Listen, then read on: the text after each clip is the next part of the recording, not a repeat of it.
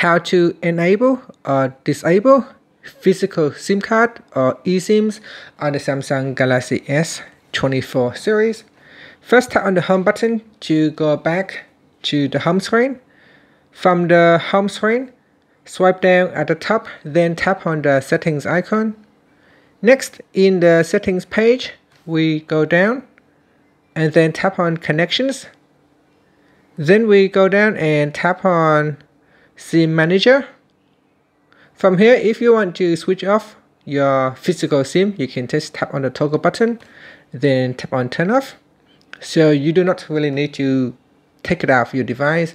You can simply just tap on the toggle button to disable it, and that will make your eSIM as your default SIM card to use.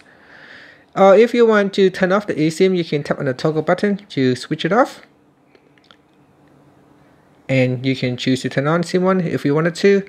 Otherwise, you can have both of them turn off, and that means your phone will not have any signal for mobile data or for phone calls. And that's it.